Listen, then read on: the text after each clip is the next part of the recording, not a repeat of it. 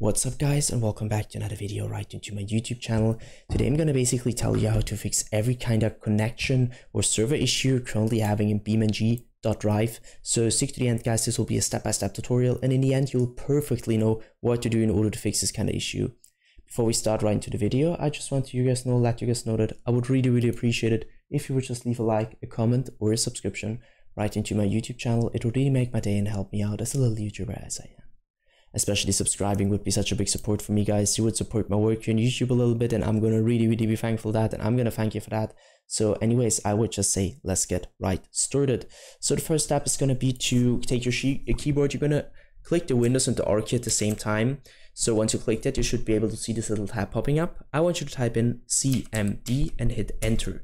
Once you hit enter, you could see this little tab popping up.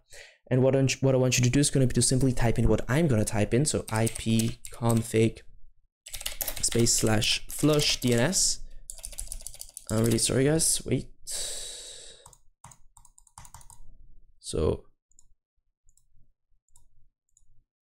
/flush DNS and hit enter. So once it is successfully flushed, simply end the task. The next step is going to be to navigate to the very left bottom of your screen. You're going to click on the Windows symbol and open up your settings, navigating right onto Network and Internet, and going to Network and Troubleshooter. Click on that and use Windows in order to find every kind of issue. If nothing pops up, click onto Network and Sharing Center. Navigate to the top left corner where you're going to click onto Change Adapter Settings, so the second link.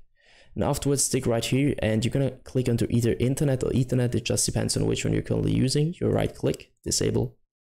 Once it is disabled, wait a few seconds and enable it again. The enabling process could take quite a while, so just wait patiently until it's connected again. And once it is connected, you should be able to end this task and return back to your Network and Sharing Center. So let's wait a little bit and return back. Click into the blueprint text where it either says Internet or Ethernet. You're going to click into Properties and hit Internet Protocol version 4. Where I want you to enable use the following DNS server addresses and type in 4x8 at the top, so the Google's DNS server address, and at the bottom 2x4 and 2x8. Afterwards, OK and apply. This should fix your issue guys. I hope that it could actually help you out of this video. If it was like that, just leave a like, a comment or a subscription. I'm going to really be thankful for that. And yeah guys, I'm really sorry if I couldn't help you, but I'm just going to do my best in order to help you out. Either way, I hope you guys have a wonderful day. See you at the next one and bye.